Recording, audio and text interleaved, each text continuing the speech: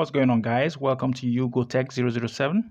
In this video, I'm going to demonstrate how you can configure your IP address publicly to remotely access your Android or computer device. Now, there are certain situations whereby you will want to go public out of your LAN, as your local area network. Most times in your cyber defense exercise, you want to go WAN, that is wide area network. So we'll be doing that in here. So here I'm going to check my IP address quickly by typing ifconfig. As you can see here, this is local IP address, which is 192.168.135.130. Right. So we are going to demonstrate how you're going to change that up to a public address, public IP address. All right, so by using what we call the point-to-point tunneling protocol. So we're going to install some of these packages, which is sudo app get install, network manager pptp, and the other one is we're going to add on to it nomi, right? So you're going to install these two packages. So the next thing we are going to do is to quickly head on to this icon here, which is our network, and click on configure VPN. So here we already have one. We're going to click on this plus sign and then click on the drop down menu here, and we're going to navigate downwards to where we have point-to-point tunneling protocol. Click on this. Then we're going to click on create. Then you can probably give it any name that you want in here, right? And then after this, we are going to proceed to give it the gateway name. For the gateway, we are going to have here pptp dot ipgettable.net, and as for the username and password, we'll come to this later on. All right, and then we're going to click on the advanced tab button and then click on check the use point-to-point encryption, and then click on apply, then click save. Right, so for the username and password, we'll come to that, click save, so we can see it here, and then let's exit out of this. All right, so quickly go to my Google. Let's check the ifconfig, check my IP address once more. So let me quickly go to open up my Google Chrome by typing here Google Tag Chrome. Just wait on these to come up. All right, so here we'll put in our password, and our Chrome is up and running. Let's just exit of this. All right, so in here we will need some certain websites. We're going to need ipgettable. So click on this, ipgettable.net. Right. Okay, so we're going to need proxysite.com also, and then lastly, here we're going to be opening our ipgettable, and lastly we're going to be needing a temporary email address, which is the getnada. You can also use any of your choice, any disposable temporary email. All right, so back in here, please don't click on the I'm registering here. Don't click on it. We're going to open that using the proxy site. So copy this, and then we're going to paste it here in the proxy site, and then click go. All right, so here we can now click on I'm registering.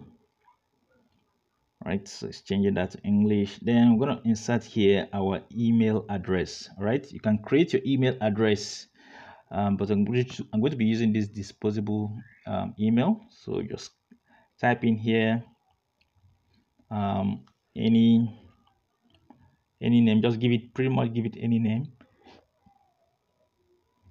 and then just click on add now. The name must be something unique. Okay, so here we'll head back to here and then paste it in here as the email address. Then we are going to type in here the verification code, which is VF24S4. It should be exactly as it is, and then click on register. All right, so we're done. So we're going to head back to our disposable email. We're going to wait on to see if there's a message for us, which we've seen. We'll click on that, and then we're going to copy this link and then open it up using the proxy site server. Do not click and open the link in here. So I'm just going to go back to proxy site server to get rid of this and then paste the link here and then click on go. So here we have the username and then we are to input the password. So we have it in here. Just copy this,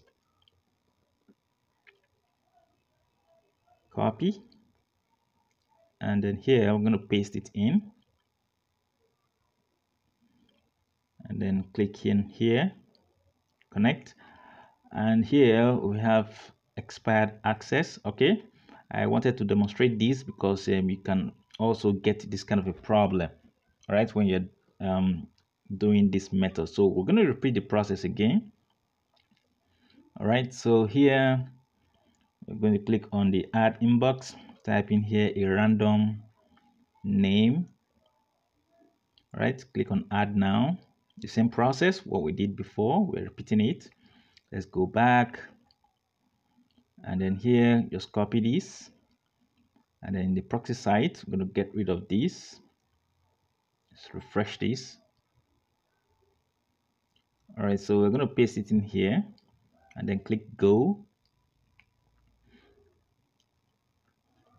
and then here I'm going to click on the registering. So if it doesn't work the first time, you can also repeat the same process. So here we're going to get the email and then I'm going to paste it in here and then do the same thing and type in the verification code with the same lower and uppercase character and then click on register. Oops, there's a mistake here. All right, let's type in the verification code very well. Okay, capital C and 2, and we're good. All right, so we hope this time around we'll be able to be successful. We are going to get our message right now. All right, so the message is right here, so I'm going to click on it and then I'm going to copy this link, copy that, and then we're going to go back to the proxy site. Just go back, or you could basically open up another tab for it. So I'm going to paste it in here and then I'm going to click go. So I'm opening the link using the proxy site's website, and then for the password I'm going to get that in here, copy this and then paste it in here and then click on connection. And then once you get this trial period here, you're good. You can also register, pay for the full subscription in here. That's the IPjet table. All right, if you want to have it for long term. Okay, so since we are good, we will now just minimize this. Click on this icon, click on VPN connection, configure VPN. And then in here select this which we created, click on the gear icon, and then we're going to input here the username and the password. So from the email, just going to copy this and then here we're going to paste that in here, and then for the password we're going to copy this also, this one below. Make sure you copy this and then come in here to our editing and then paste it in here. All right, so we're going to paste that in here and make sure you check that for all users and then click on save. Now you're going to get a small dot appearing here when we select the VPN. So we'll click on this to see a small dot in here. It means that we are connected. If that dot should stay for longer than 10 seconds, it means that you're connected. So let's quickly check up our IP address. So here I'm going to type in here ifconfig,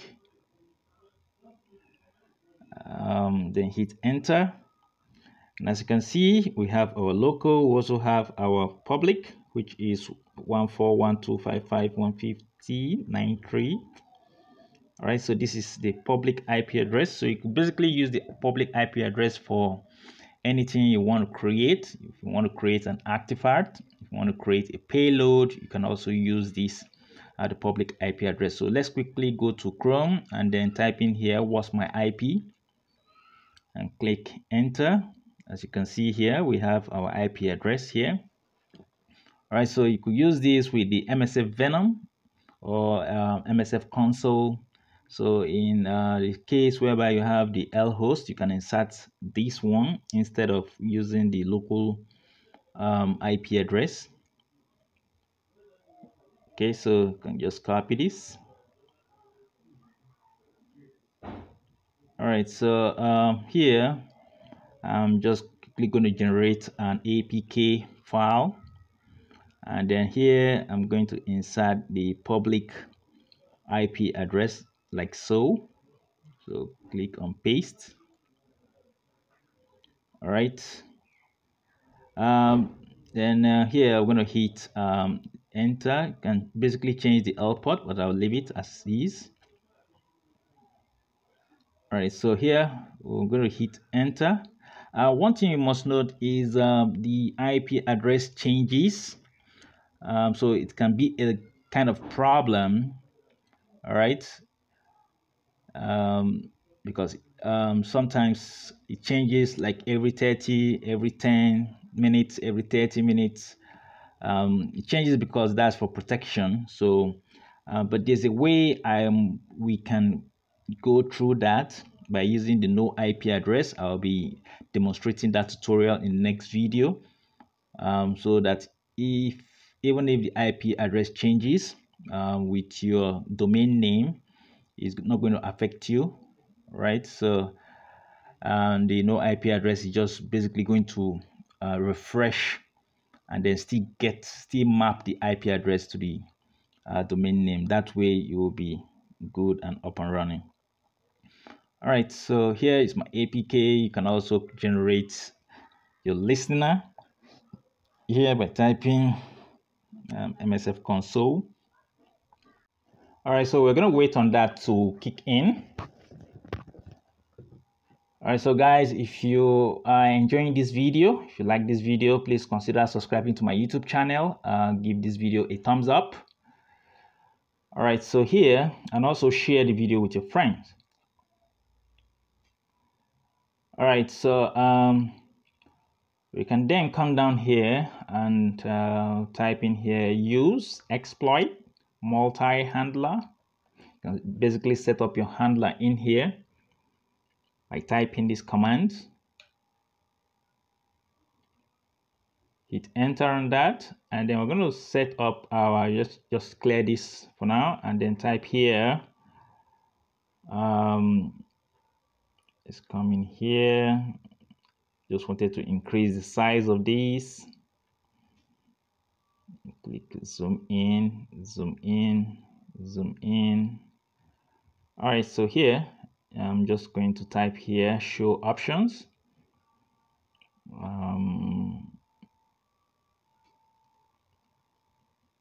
All right, so let's set the payload to be Android. This is going to be interpreter reverse underscore TCP. Hit enter on that. Right, so let's type in here, show options. So here we're just gonna set in our L host. So our L host here, let's just clear this terminal. So set L host, and the L host here is going to be our public IP address.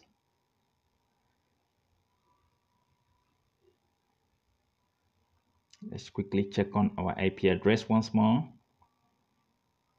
Right, so this is it.